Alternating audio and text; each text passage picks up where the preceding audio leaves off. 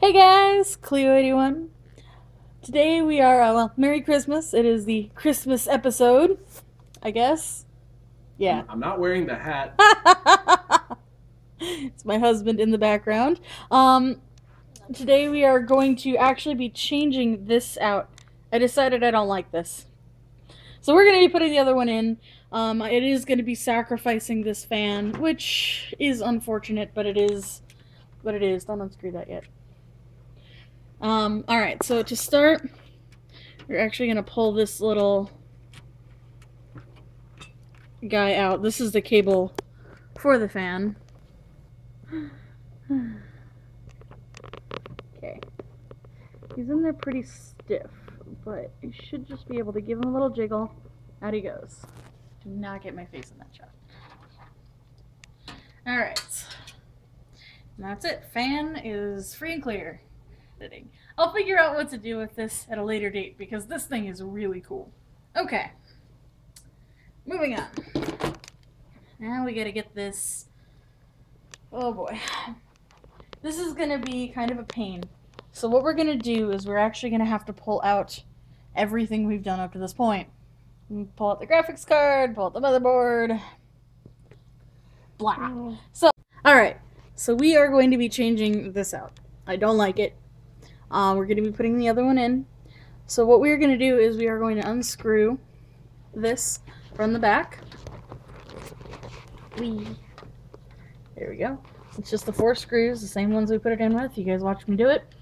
It was exciting. Woohoo.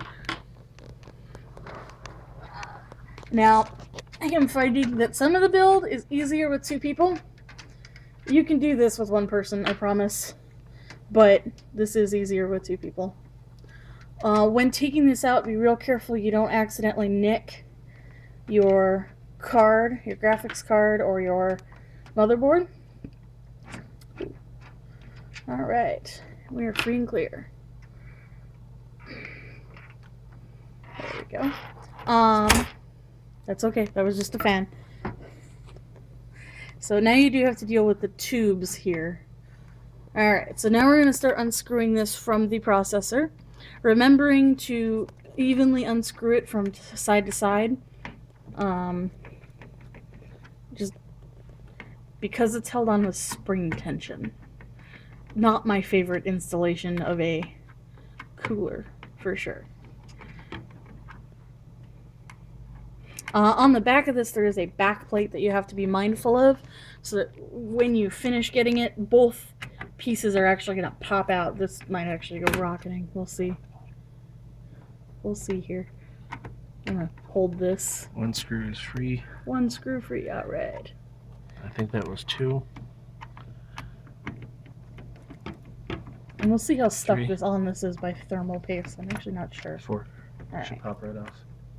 Nope, bottom screw's still stuck. Right, bottom left. Bottom this side.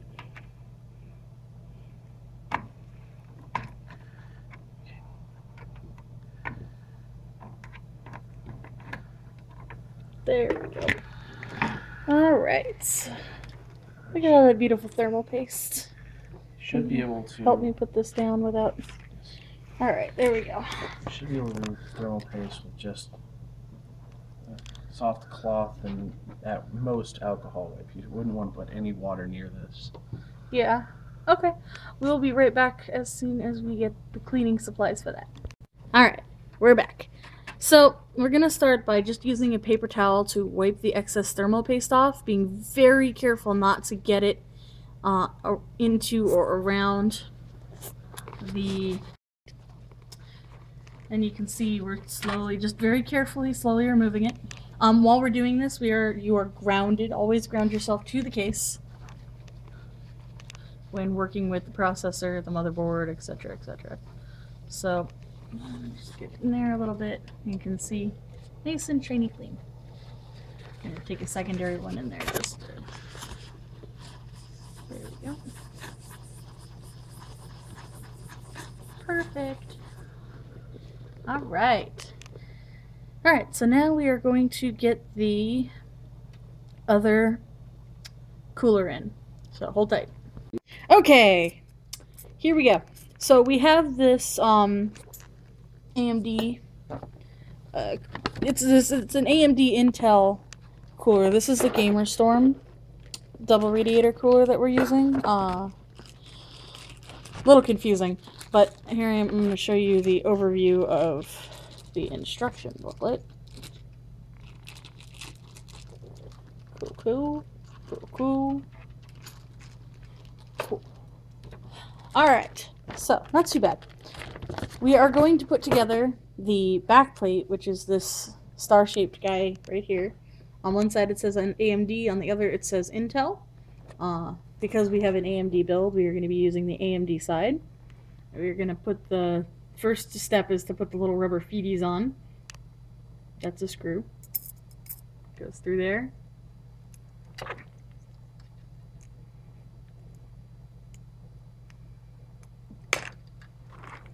Pardon my clumsiness. No, it's okay. This whole series has been clumsiness. That's my favorite part, right, guys? Oh, these screws have a notch in them. Oh, nice and easy. So this is why I'm doing this, is because anybody can just go, oh, hey, look, here's a thing. I want you guys to see the dropping of screws and the just, no, it's not quite so easy. So it just twists and then notches like that? Well, the notch only goes one direction. If you see right here, the round hole has a notch in it, and this screw has a dimple edge. Only goes in one way, is the point. And once the screw is in, you put one of the little feeties over it, and this becomes the back plate. Cool.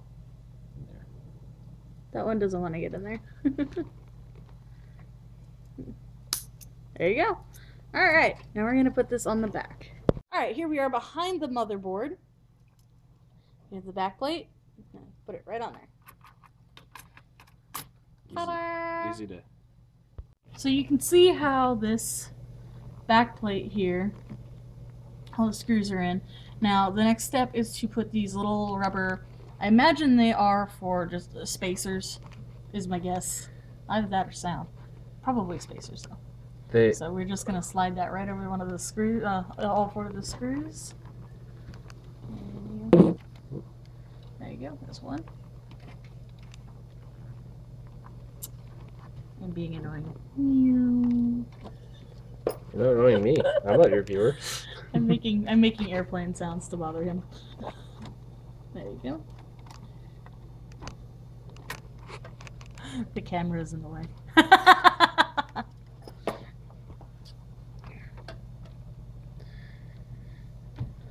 Alright, all four little standoffs done.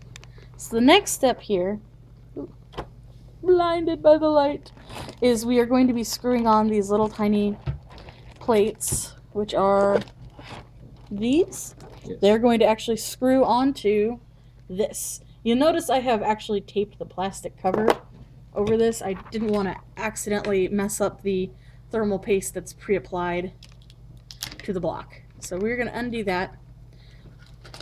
We're going to screw on the plates there.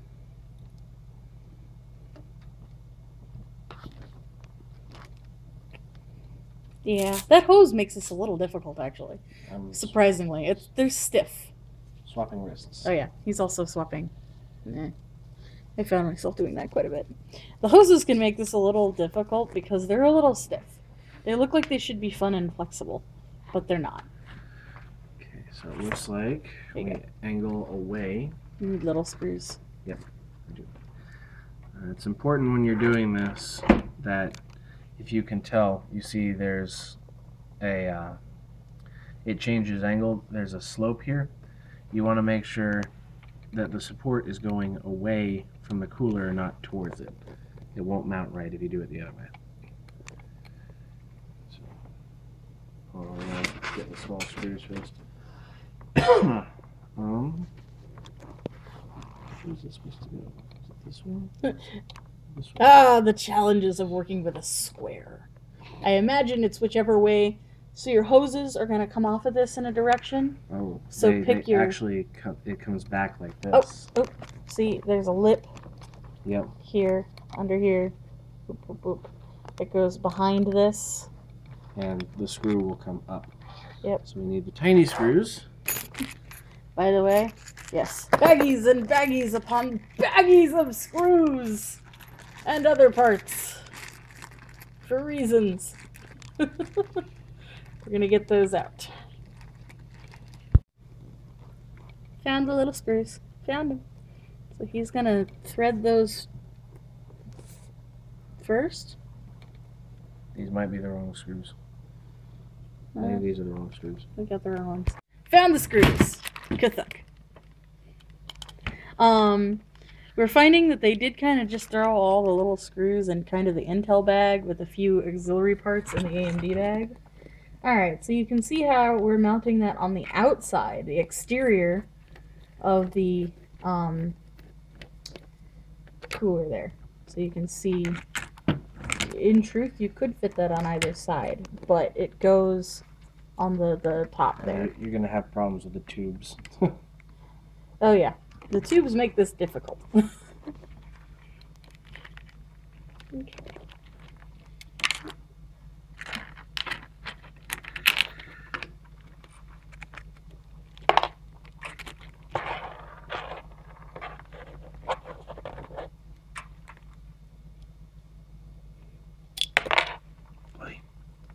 They're very small screws that we're working with. I wish they hadn't pre-applied the thermal paste, then I could actually hold this appropriately. It is what it is. You're actually not supposed to touch the copper block. I'm not touching the copper block. Well, I mean just in general. When the other one that I installed did not have thermal paste pre-applied, but it did tell you, it advised against touching the copper block because oils from your fingers could cause problems. So, just, you know, woohoo. Get that second one on there. Yep, I need screws again. Computer. Alright, there we go. So, part of the reason I've got him doing this, we've already determined that I am the worst person to screw anything in. I cross-thread everything. It's not even funny. You know, just as you said that, I dropped the screw. Would be fun otherwise. At least you're not cross-threading him left and right, right? Yes. I've got enough experience with screwing not to cross the streams. I mean threads. Was that a Ghostbusters reference? Yes. This is the Christmas episode. Come on. Are you kidding? Bill Murray loves Christmas. Point. He was in a fair number of Christmas specials. I think Scrooged is one of his most popular Christmas ones. Scrooge and Groundhog Day. Was Groundhog Day Christmas? No, it was Groundhog Day. But it's beside the point. I was gonna say, we're talking about Christmas here, man. So you can see here the hoses are making it a little difficult to work with over there.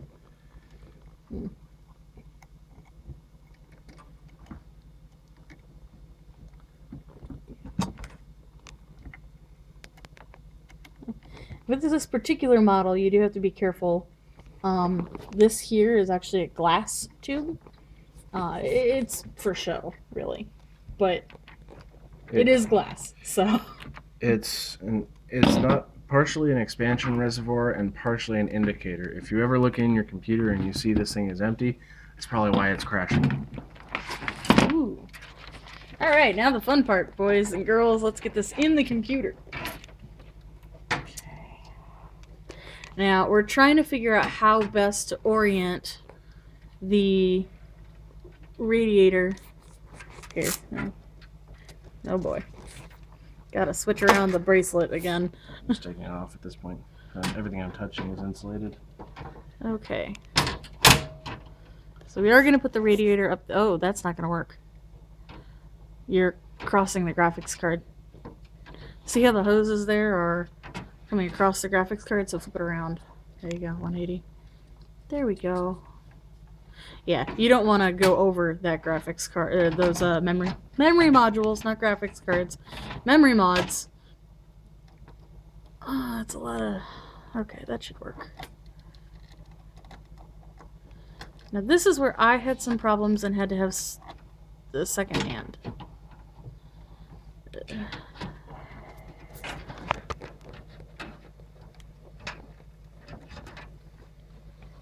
Thumb screws are here.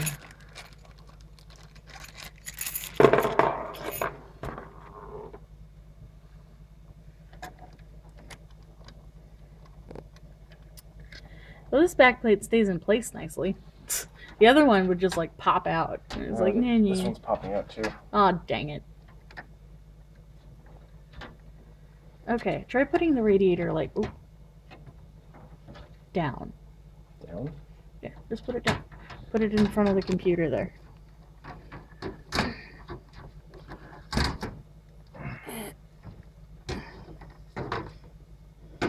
Or up. For your choice. I put it down. Okay. I'll hold this. Oh, careful.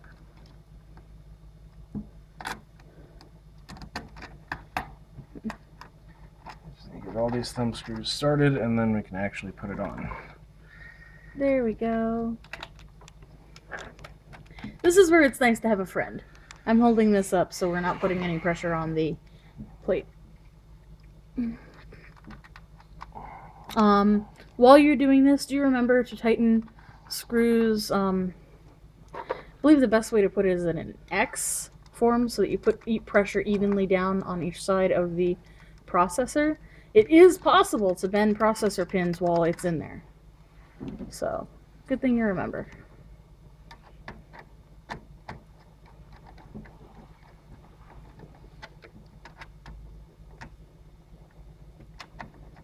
Now when you're doing this, do not over tighten. They call it hand tighten, right? Yes. When you just tighten enough that the screwdriver is, you'll turn it enough that the screwdriver is firm. You'll feel resistance. Yeah, that. But if you find yourself going Bruce Banner on your liquid cooler, you're probably going to break your processor. Or your motherboard. Either way, it's a bad day for all. Alright. Looking mighty spiffy. Be good? Just checking all those by hand there. Careful. We're good. Alright. Alright. Now we gotta get this on the top. Now usually the fan goes on top of the radiator, which goes on top of the thing. But this particular case is a little funky, where the metal case actually goes between the radiator and the fan. We do have some specially long screws so that we can get that in there, and we're going to get those out and get started. Alright, here we go. We are affixing this radiator to the top here. This little screw that he's cross-threading. I'm not cross-threading. Yes, you are. It's at an angle.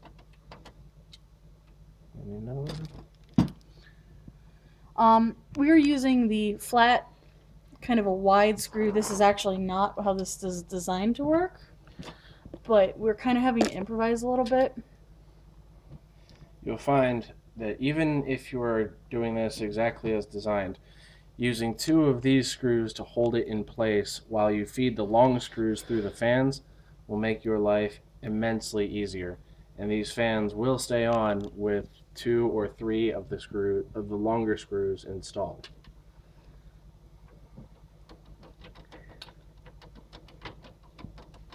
So how do you get these screws out from underneath? You won't. Exactly. Alright, now for the fun part, which is lining up the fans. These are the fans we're using. It's important to note which way the airflow goes. We've been over computer airflow. Airflow comes in from the front and the bottom, goes out through the top and the back. Always remember, cool air up and over the graphics card and then out. So it is important. Most fans have a notation on them as to which way is up and down, but these ones don't. They do. Oh, do they? Where is it? Just need to find them. Oh, all the fans should have it. I don't know if the camera can even pick it up. You'll see 2 arrows. One points from this direction to this direction. The other points that direction. The one that goes from top to bottom, that shows direction of airflow. The one that goes... Still, I got it. The one that goes horizontal, that shows the direction of the fan's rotation. Now, pulling air from the top of your fan into your computer is begging to coat your internals with dust. So Hooray! you always want to pull air up from the inside of the computer. Yep. All right. So we are going to line these up. Can we turn it so that this is not going to be doing funky fun things? Yes, you can. There we go. Okay. You always be mindful of where your wires are. Because the fan is a square, pretty easy to do. Actually, wait a minute. What's up? Can you turn it so that this wire is there? Sure. Because we got another fan to put next to that. Oh. Now we will be using 2 long screws per fan. You lose nothing by doing this. These screws are not holding. Don't do that. That was the side you put the screw in, wasn't it? No. Oh, ha! Dyslexia for the win. Yeah. At some point we'll replace it when we get long enough screws for the other ones, but this won't hurt anything. This is kind of a cheap fix, maybe, but meh. No, it's these. This these case screws, is special. These screws aren't holding up any weight. Well, yeah, they're holding up the radiator. You think a radiator weighs very much? Well, it weighs more than any. Smart ass. I mean, what? Hey! Child appropriate! Because, you know, children need to learn how to build computers. Right? I'd love to see a child with this budget. Fair enough. No, on second thought, no, I wouldn't. I'd be jealous. Alright, you can see we've got these two lined up together. Oh, I hope I didn't lead you wrong. I'll make it work. There is a little bit of jerry-rigging in every build here. Those wrong ones? Yeah, it's different. Yeah. We have some weird screws. Do remember this case is a little bit of a special snowflake. Usually these come with a proper length screw with them already, but because this needs this metal piece in between the fan and the radiator, yeah, it's a special snowflake. So we did have to get longer screws, and there were only a couple of them with this build. Is that in there? Not as well as I would like. Uh-oh. I started rounding it out. Cross-threading. Oh, rounding, even better.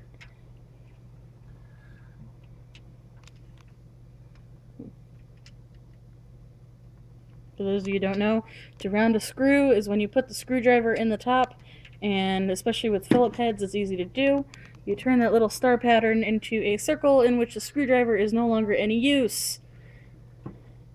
They're fun to get in, and they're even worse to get back out. So do be careful you don't accidentally round your screws. There we go. Nope. No? I'm getting some resistance. It makes no sense on this one. Okay. And now it's stuck. So, okay. Is it lined up proper?